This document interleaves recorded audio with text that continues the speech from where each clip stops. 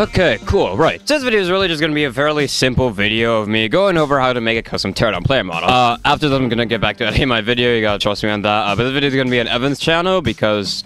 yeah, this video is going to be basically going over everything as more of a visual thing in case you either don't want to read through all this or maybe having a hard time understanding something you want to check just to make sure you're doing it right. Bio setup. There's two methods you can do. You can do Merlin based, which I personally recommend, or you can use one of the internal characters. To do Merlin based, you're first going to have to go into Teardown and make sure you have Teardown running. Go to play, mod manager. You want to find Merlin and you want to make a local copy. Then what you want to do is go to your file explorer, go to documents, Teardown, mods, and find the Merlin copy. You open this folder. This is your root folder. You want to delete main XML. That's a level. We don't want that. You can also get a respawn.txt. Go into Merlin and get rid of brush, data, scripts, and Vox. Now, if you go Merlin again, you'll see this is preview.png. Now, the difference between this one and this one is that this preview.png is the in-game icon, while this one in the main directory is the mod icon. Here you see the model.vox, which is the actual model itself, and prefab.xml. And that's the setup for files for Merlin. Now, there's another way to do this, and that's using the internal characters. Now, the internal characters are any of these characters. So first we want to do is go into documents, go to Teardown, mods. You want to create a folder and call it whatever. So I'll be calling it like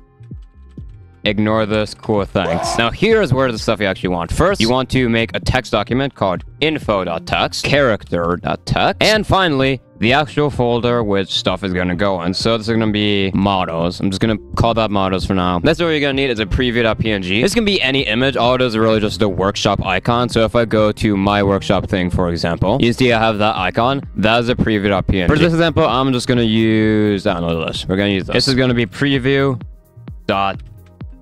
Character.txt, where you're going to want to put in this, paste this in. The name is obviously, the name of your character, and that's a name that will show up in game. Now, this is the path to the preview.jpg. Now, you can put the preview.jpg anywhere, technically. So, for example, I'll just use this. So I can call it like borgor.jpg models. So I'm gonna do models / it's where the image is. So I just do borgor.jpg. Info.txt is very easy. All you have to do is copy this and paste it here. Name is the name of the mod, the author, Alkeralex, that's me. And description, ignore this, cool, thanks. That's it. That's info.txt. And all that controls is the information within the mod manager. Now the XML is a little more complex. That's where we actually really have to get the files. So now we need to get to the teardown directory. There's two ways to do that. You can go to a library, go to your game, right click it, manage, and browse local files. I personally have it memorized, so you can also manually get there by going home. You can go to your Windows, program files, 86, Steam, Steam apps, and common, and then finally teardown. From here, you want to go to data, and you want to find prefab, and finally player. Now, these are all different characters in game, and these are the XMLs for them. So if you go here, you can see, Risa, Billy Bones Jones, Dina Campbell, etc. So let's say, for example, for this, I want to use unused Chris C branch. For that, I will go here, take the Chris C branch XML, Control C to copy it, go back to my models, and paste that here. What you want to do is open the XML. You're gonna see a lot of stuff here. All you want to do is first, at the top, you see something that's group name instance. This is the path normally to the player, but that's not the path for the mod. Let's say, for example, I have my XML in here, like XML. If I open this, that's not gonna be there. So what we want to do is replace it. First, you want to do mod. Then here, our folder was in models, so we're gonna set it to models, and then we're gonna go to XML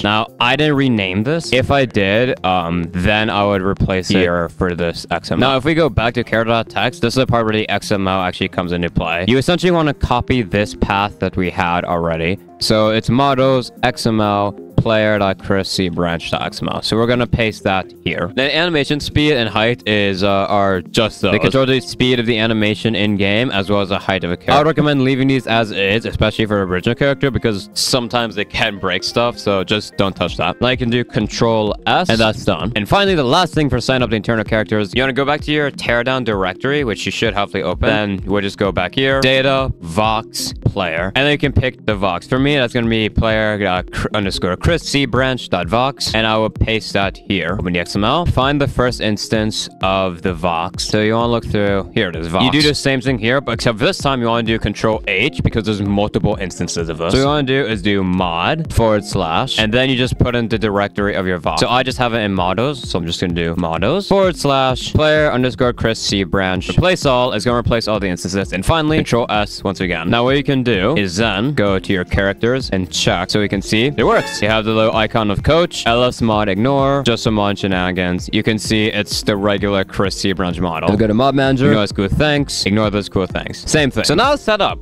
Yippee, congrats. Great job, you got through the hard part. Now we can get to the fun part, the modeling. Now for this, I'm not really going to be going too in-depth because this is more so a software Magica Voxel. I will go over some of the basics, but essentially all you need to know is first we open it. This is the project. It's gonna open like this. What we want to do is open this, go to, again, documents, teardown, mods. For us, it's gonna be, ignore this cool thanks, models, Chris branch. And now we have Chris branch. It's the same thing with if you did the Merlin method as well, which is a lot easier. Open, mod, Merlin copy 3, Merlin, Vox, and it's Merlin. Now this is a palette, and essentially each of these rows represents different materials. Really all you need to worry about is the color in terms of player models. And what you can do is select part of the palette, color, and change the color. Next to the palette is the window. This is obviously where you see the model. And then to the right shows the project. And now if you want to edit part of the model, you have to find a box, like for example the head, double click it, and now you can see there's different things. Now it's going to be that default. I would recommend clicking this little icon because that gives you a different type of mouse. So right now it's erase. I can erase. Want to attach, want to paint, I can select this color and just paint it all that. Same thing, you double click away. If you want to change the size of it, there's these three numbers and each one represents different values. X, Y, and Z axis. But essentially, if you want to change part of it, then you can just do 9, for example, and it'd be a little taller. Control Z to undo it. And then Control S to save the model. Now, if you want to add another accessory, like for example, I have this box and I want to add same model over here. The way you do that is you do new. You're gonna have this new massive box. It's gonna be a lot. Just double click it. You may have to find the edges. It's a little weird. And you can just change the scale to what we want. So let's say I want it to be 1 wide, 2 long, and 5 tall. You can then, again, double click away from it. So double click that. And you can move this to wherever you want it to be. So let's say I want it to be like right here. If you want, you can technically do this if you really want to. Reason because you're not going to be doing the rigging in here. You're going to be doing rigging in Teardown. How? I'll explain that in a second. So let's just do, Control S. We save that. Also in the project, you actually want to select outline, and this actually shows you all this stuff. You can right click that and give it a name like a book or whatever. Control S, it's saved. We can close the Magica Voxel. And same thing with this model if you want to do that. Now, if you didn't add any new accessories to the model or anything, then now you're basically done. You can just publish it to the workshop, finding the mod, and just do publish. And you can go through that process and you're good to go. But if you did want to add accessories, like for example, what I did, first go back to the File Explorer. I know scary, just hopefully one of the last things you need to do. We're gonna go to models and you want to find your XML. Bring that to your root directory. So if I go to mods, I have cool, ignore this cool thanks, open that, you copy the XML here. The reason is because if you go and play, go to mod editor, you can go to file, open, and you see all the stuff here. If you do cool, ignore this thanks, this is the only folder you can open. You can only open the directory of any file. You just double click that, open this, you have the .xml. This is the Teardown model editor. This is the scene explorer. It shows everything that's in it. It's more apparent for maps and stuff, but for our purposes, it's really just showing like what limbs are where. We have to worry about that. These are properties. They're not super important for parts of the model itself. They're more so for things like the hinges. It's just unbreakable, nocull bone, so the game doesn't de-render it at all. So if you have any attachments, I would recommend just putting this tag, attachment, unbreakable, nocull, proxyshape. Everything I'm saying will be in the description to just copy and paste. Now this is the model itself. All of these colors and everything, these are all different bones. So these purple spheres and prisms are essentially the main rig's bones. They're essentially Teardown's base bones as is. So you don't really want to mess with those because then it kind of breaks your player model. You can modify and move it around if you want. I haven't really done that. I haven't really had a need to do that. But if you do want to experiment with it, you can just remember it may break a lot of things. But let's say you have a model that you want to add. For example, what if I wanted,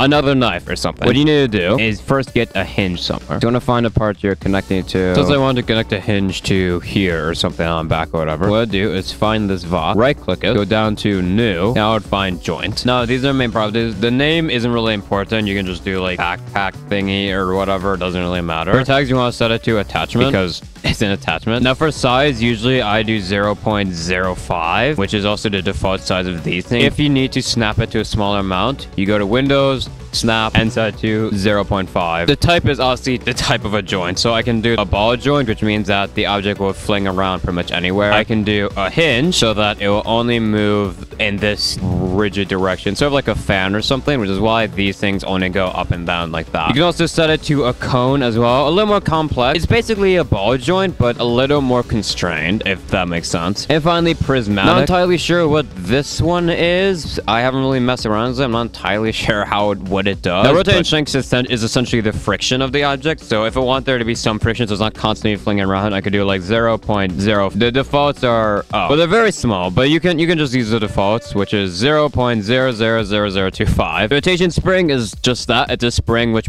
brings the object back to the original spot it was in, so it doesn't just go to one side and stay there. You can also hold shift to rotate it. I'm gonna do that because I want the object to be able to move here. I'm gonna bring snap down to 0.25, so I can just put it in between. And for this, I'm gonna set it to 90 and 180. Oops. 0 and 180.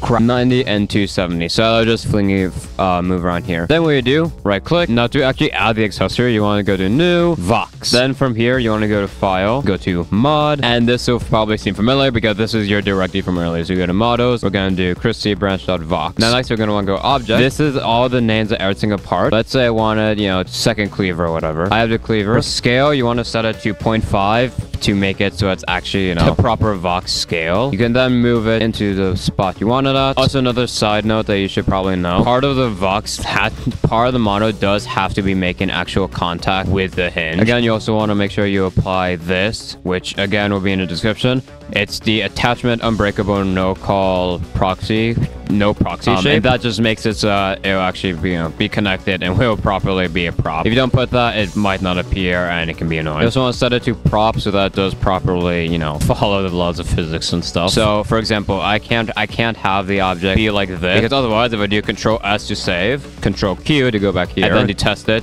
again, you gotta go here, Control C into your directory, find your XML, models, paste it here, and again, everything hot loads. So I can go characters, check it, it fell off. Why? This is a common issue that happens sometimes, and usually because the hinge isn't properly connected to either the main bone you're trying to connect it to, which in this case would be the torso, or the prop itself, which would be the knife. Now, if you go back and forth, you can see it falls, and that can be helpful to try and see maybe where it is. But for most part, there's much you can do there. You want to go back to the editor, open this, someone is spamming the group chat, kindly shut the fuck. Now, if I look at the bone, you can see that, wait a second, it's not properly connected to the torso. No, what gives? So we just move it up so that it properly is fully within it. We did it. It's it's freaking out, but I did it. But ignoring the spinning, it's working.